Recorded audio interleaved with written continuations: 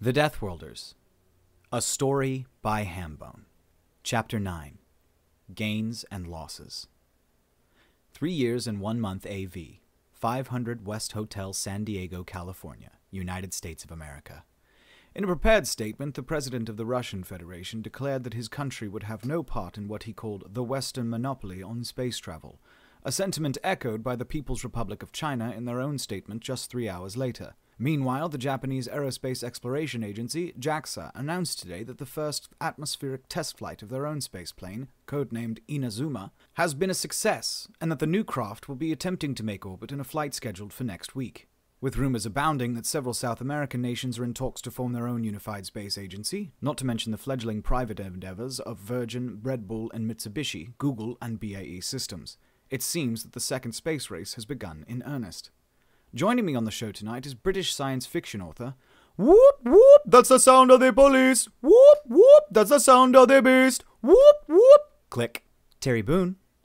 Good afternoon, Detective. She'd taken an immediate liking to the homicide detective who'd attended the scene, Gabriel Aries, a by-the-book type who was packing quite a lot of wiry strength into his short frame. The man was shorter than Terry, and Terry was only average height at best. But he'd ran a practice eye over Terry's apartment and immediately declined to arrest her so long as she kept the SDPD informed as to her whereabouts. Good afternoon, Miss Boone. I thought you'd want to know that the department is satisfied you acted in self-defense, and seeing as you've obeyed the terms we set, we won't be prosecuting. Good, because I was getting antsy sitting around in a hotel when an organization I've worked for is trying to kill me. Terry pulled the towel off her hair and started to shrug into her jacket one-handed. She had no intention of staying in the hotel a moment longer than necessary. Yeah, look, Miss Boone, we simply have no evidence that this guy ever worked for anybody other than himself. You checked his office? The landlord of the address you gave swears that the guy who attacked you was the sole user of that office except for business guests. No other registered employees, and we can find no evidence of any business associates.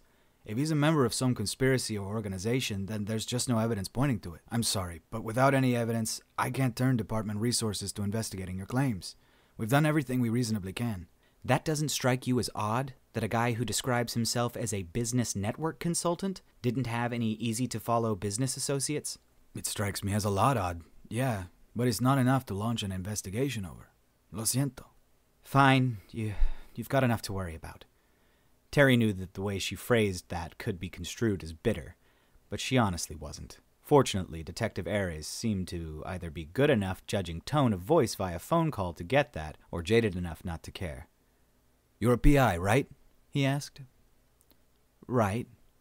Go ahead and investigate this on your own terms. If you turn up anything solid, you've got my number. And, well, stay safe and let me know how you get on. Gracias, Detective. De nada. Stay safe, Miss Boone. Hasta luego. Terry grabbed her bags and took the stairs down to the reception desk. The outcome had been pretty much exactly what she expected, so all she was left with now was the question she had been mulling over for 5 days. Why on earth would a list of alien abductees be worth killing over? 3 years and 3 months AV, Bulford ECTC, Salisbury Plain, England. Fall in! They did so, instantly. Every man in the unit was a volunteer, taken from all around the English-speaking world without regard for their previous unit. Every single one was Special Forces. Today marks your first training session for combat in prevalent extraterrestrial conditions. We're going to start slow with an obstacle course and work our way up to live fire over the next week. By the end of this training program, you will have gained the skills and knowledge useful in moving effectively in low-gravity environments, and will have learned to identify and react appropriately to the catalogue of known potential non-human contacts. Completing this training will certify you for off-world missions, some of which will be indefinite duration. If anybody wishes to back out, say so now, and it will not be held against you. None did. They had all already gone through far worse just to get where they were, and taken far more dangerous assignments during their careers. Their instructor waited a moment or two before nodding his approval, and then gave a thumbs up to the control room mounted high along one of the tall inside walls of the ECTC hangar. He flexed his knees and absorbed the sudden change in gravity with practiced familiarity, resisting a smirk as the Spec Ops veterans all staggered, swayed, or exclaimed aloud at the difference. Line up! When I blow my whistle, you will run that obstacle course. Best time! Several minutes, bumped heads, scraped elbows, and bruised egos later, the last of the veterans flew off the end of the last rope and trotted to a halt awkwardly. Instincts undone by the lower gravity. While all had, to their credit, managed exceptional times, not a single one had completed the course with their dignity completely intact. That was okay. This first run was planned to destroy any illusions you might have had about knowing what you're doing, the instructor said. You have spent your life training for Earth's gravity, which is 30% higher than the off-world norm. That 30% makes a surprising difference, as you have just learned. Every instinct you have about how to move, how long to have to react, and what you can achieve is wrong. Forget them and start over. Any questions? There were some, which were promptly answered to everyone's satisfaction. Right, back to the start.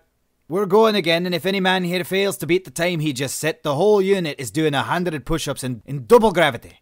Move! To his grudging satisfaction, no push-ups were necessary, but they still had a long way to go. Planet Nightmare. Summer was coming. Over the years, Julian Etzicity had learned to view summer on this hellscape the same way winter might be viewed back home.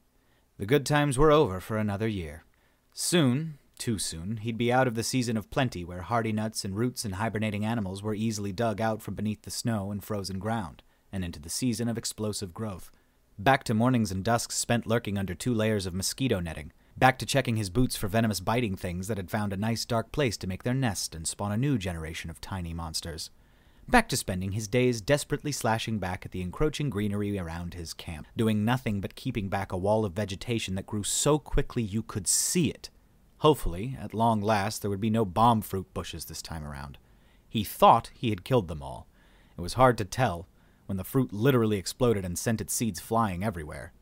He had been very lucky indeed to survive the woody shrapnel of his first encounter with bomb fruit, and the scar down his right forearm was a constant reminder not to take anything on Nightmare for granted.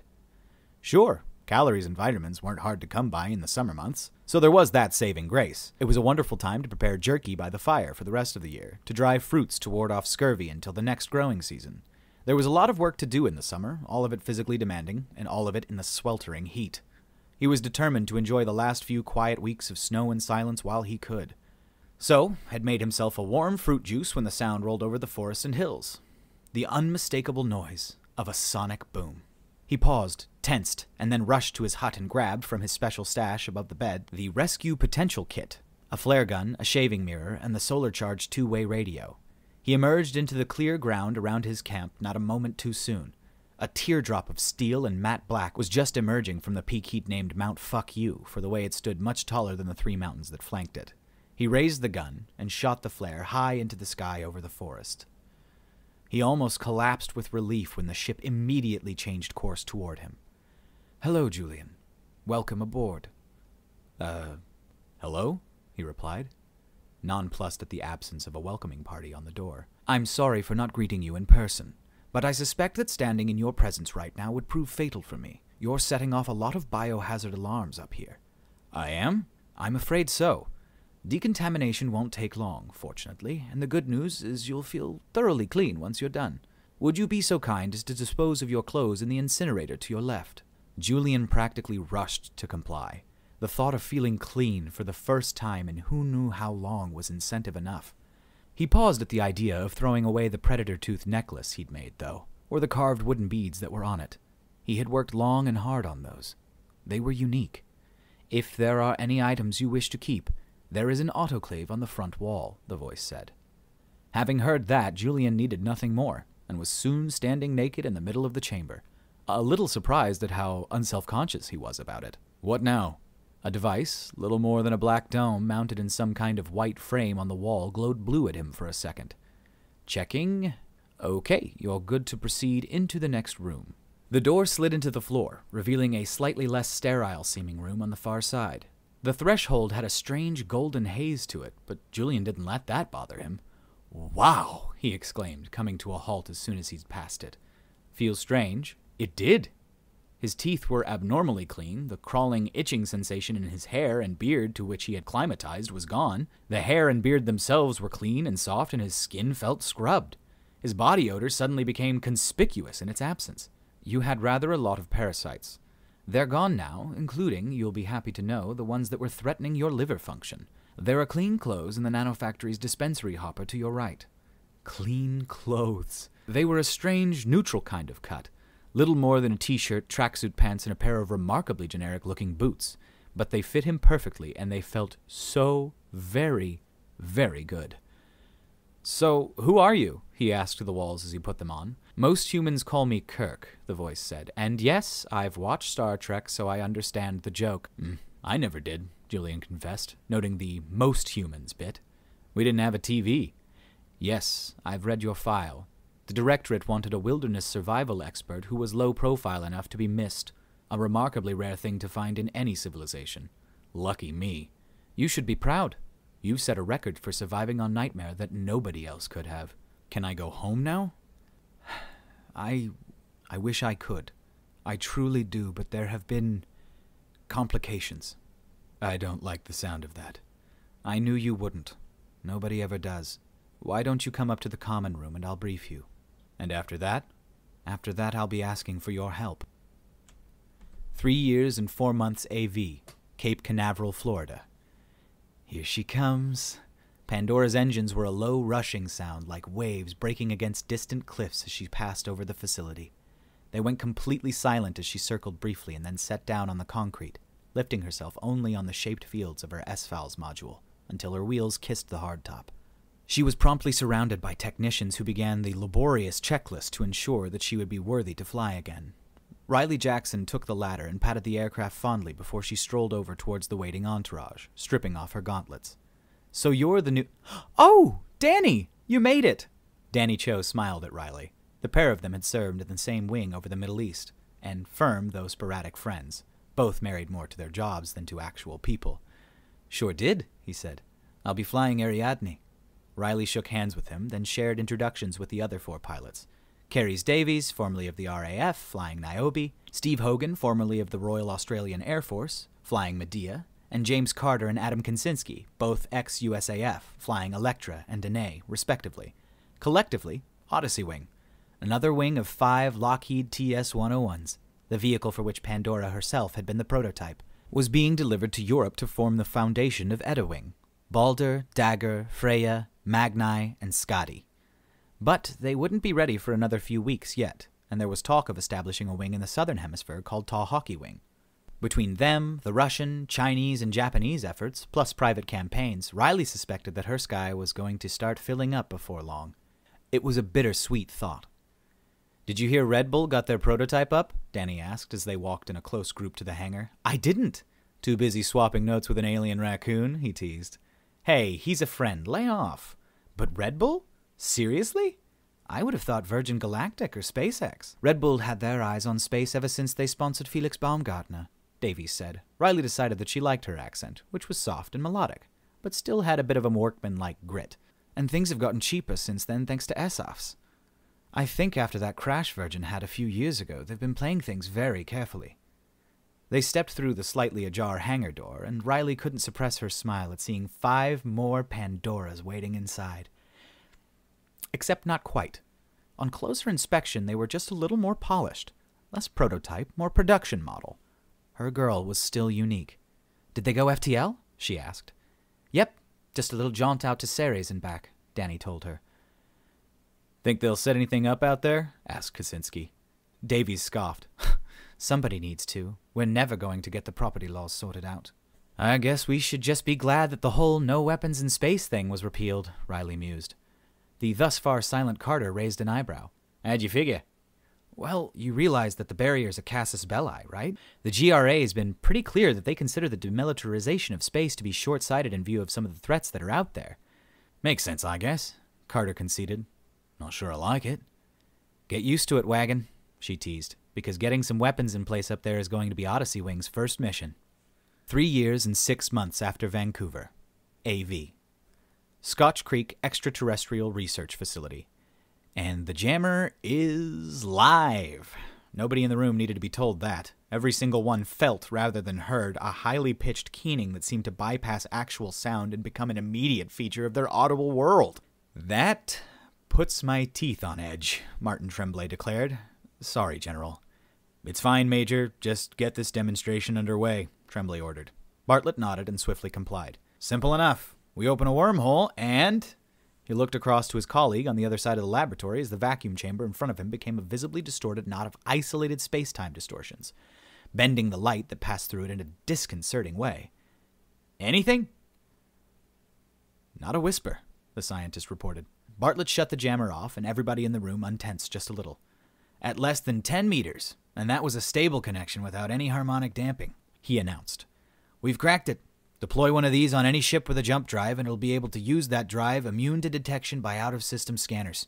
If we stick it on a warp-capable minisat, we'll be able to completely block the detection of any FTL or wormhole activity inside the volume of effect, while the field itself will notify us of any that happens inside its ambit." He shut down the wormhole generator, and the abused space-time inside the test chamber sprang back into shape. "Good, because without that, Werbs would have been a one-shot advantage." That comment came from Major General Gregory Pierce, Tremblay's superior and the man most directly responsible for deciding which of the Scotch Creek facility's incredible discoveries were Canadian national secrets, which were shared among NATO members, and which went global. "As you say, sir. But now that we've got this, a test run shouldn't be difficult," Bartlett agreed. "Not in Sol," Tremblay said. "Jammer or not, we should be careful." Pierce considered this. "Cimbrian? We don't even know if that colony is still alive. And even if it is, we really don't want Werbs linked to a human organization. Especially not one that officially doesn't exist, sir," Bartlett said. "There are plenty of uninhabited systems out there. We just need a beacon to get to one of them. This isn't one I feel comfortable sharing outside of the treaty nations, gentlemen. And the agent works for the GRA."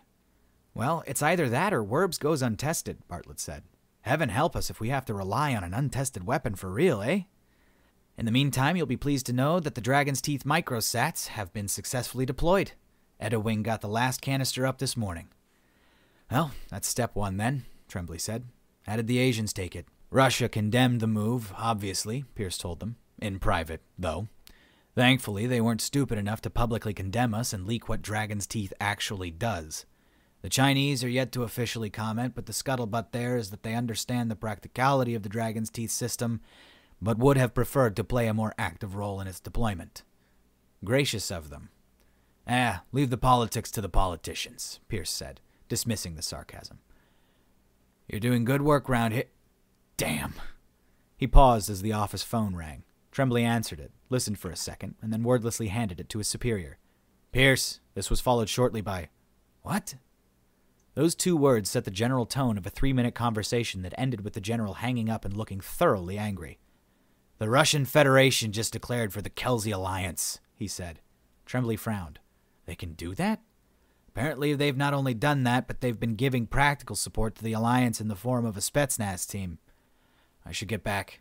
We need to move fast and sound out the PRC before they make their own declaration," he said. He shook his head. "If I were the ambassador, I'd be livid." Embassy 172.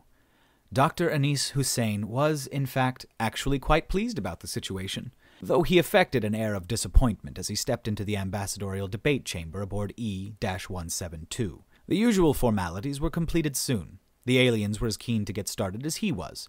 It was the Coimbra ambassador who spoke first. "Ambassador Hussein, this is grave news indeed for us. It would seem that your political blocs are not behaving obediently." "I did warn you," Hussein replied, calmly unfolding his reading glasses to examine a sheet of papers. "Let's see. Yes, my exact words were that the GRA acts only as a nominal representation of the nations of Earth, who will undoubtedly plot their own courses by their own values if they do not see what benefit the GRA brings them." He set the paper down. "By which, gentle beings, and in case I was not adequately clear when I said that, I meant that any nation, treaty, alliance, or other one of our political entities might decide the same. The GRA does not rule. It represents by consent, and could be dissolved overnight if the nations so chose." What he left unsaid, but knew would be snaking treacherously through the gathered ambassadorial minds, was the implication. If Russia might do that, what's stopping the rest of us? The implication alone was enough for most of the ambassadors, and he settled back to steer the slow collapse of their resolve. As ever, they assured and reassured him of just how much of the Dominion's vast resources might be owed to Earth, much of which, in fairness, had already started to arrive. Solar collection force field technology was on the cusp of revolutionizing Earth's energy industry in ways that all other solar power tech had only hinted at. The last piece of the quantum computing puzzle had been a collective head-slap for the experts in that field. The Cortai Directorate had, reluctantly and with bad grace, been strong-armed into revealing the secret by which the human immune system could be tricked into tolerating the presence of foreign cybernetic implants without weakening. This last concession had particularly irked the Directorate's ambassador. He, in particular, was a nut that had persisted in being more difficult to crack than the others, and he became more so with every meeting. Dr. Hussein was beginning to suspect that the Cortai wasn't even bothering to remain unemotional anymore. In fact, he suspected the Cortai was gladly simmering in a building resentment of and hatred for the whole of the human race. He watched as the little gray being examined a message that had apparently just arrived for him, and then met Hussein's eyes. Anis decided that the expression on the ambassador's face was that of grim satisfaction, as if an obstacle or irritation had been dealt with. They were beginning to enter some dangerous territory. It would not do to be too aggressive from here on out. Date point: 3 years and 6 months AV, after Vancouver. San Diego, California, USA, Earth.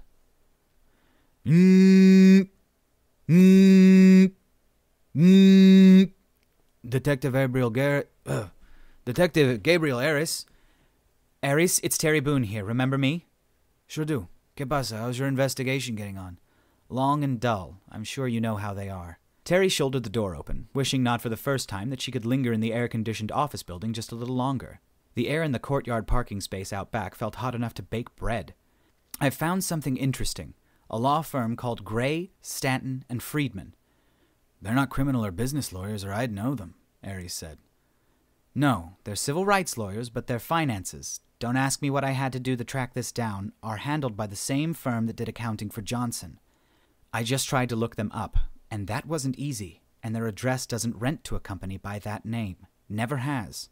Suspicious, but Terry sighed as she fumbled for her car keys in an awkward one-handed and one-elbowed maneuver familiar to any woman who ever simultaneously tried to operate both her phone and her handbag. Detective, they tried to kill me over a list of alien abductees still extant from Earth. Stanton Friedman is a UFOologist who was the original investigator of the Roswell incident, and Gray is... Mr. Johnson stepped around the corner. It was him. There could be no doubt. Right down to the neatly tailored suit and the suave facial hair. He was holding an assault rifle. "Fuck!" she yelled and dove for the cover of her car. Johnson opened fire, winging her with a round through the calf. "Boone! Boone, where are you?" Aries yelled, loud enough to hear despite the phone being on the ground next to her. She shouted the address at it as she dug through her handbag for her M1911, cowering against the engine block as Johnson emptied the magazine. How? How the fuck? I killed him! He stopped firing and she hauled herself up and around to shoot back, only to be confronted with an awful truth. The assault rifle had a grenade launcher on it. This revelation arrived only a shaved instant before the grenade itself turned her car into a fireball and a blizzard of steel shards. Terry was thrown halfway across the lot. She tried to get up, to keep fighting, amazed to be alive and looked down for her gun. There was so much less of her than there should be. There was so much more of her than there should be, pieces that God had never intended to see the light of day. No. It was a sad, desperate thought, and it was her last one. When Johnson walked up and calmly fired a round through her skull for certainty's sake, Terry Boone's corpse didn't even twitch.